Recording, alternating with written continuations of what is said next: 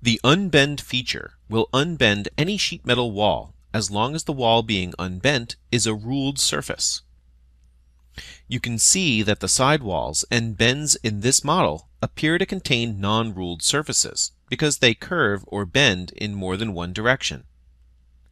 When you start the Unbend tool, Creo Parametric will attempt to automatically unbend and preview the display of every bend in the part. But in cases such as this, where the part contains non-ruled surfaces, you will not see a preview until those non-ruled surfaces have been removed. Open the Deformations tab, and you'll see that there are 4 bends in the part that cannot be unbent because they contain non-ruled surfaces. Open the References tab, and in the dashboard click Select References manually.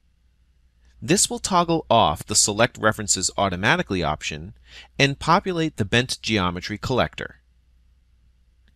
You can remove bent geometry by right-clicking in the collector and selecting Remove from the pop-up menu, or by pressing Ctrl and reselecting bent geometry that is highlighted in green. As soon as the non-ruled geometry is removed, a preview of the remaining unbent geometry is displayed. Complete the Unbend feature. You'll have to use a different tool to unbend the remaining non-ruled surfaces of the model. The cross-section driven Unbend tool will enable you to unbend walls that curve or bend in more than one direction. Start the cross-section driven Unbend tool from the Unbend Types drop-down menu. Select this curve to be fixed during the unbend operation. When it comes time to define the curve that is normal to the shape that defines the cross-section, you'll have the option to either select or sketch it. Here, we're going to use the Select Curve option and select this edge to define the cross-section. The red arrow points to the side of the bend that will remain fixed when the wall is unbent. Because the cross-section curve we're working with here bows out and away from the model, it makes sense to expect the unbent wall to do the same. Click OK to see the resulting unbend geometry.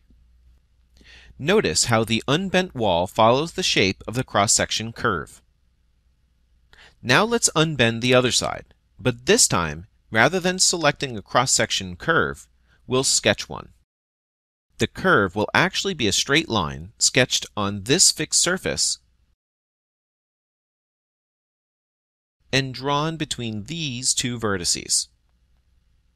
With a linear cross-section curve, the unbent wall should have a linear cross-section. Remember, the red arrow points towards the fixed side of the bend, so click OK, and then click OK again to see the unbent wall. Notice that this unbent wall has more of a linear shape to it.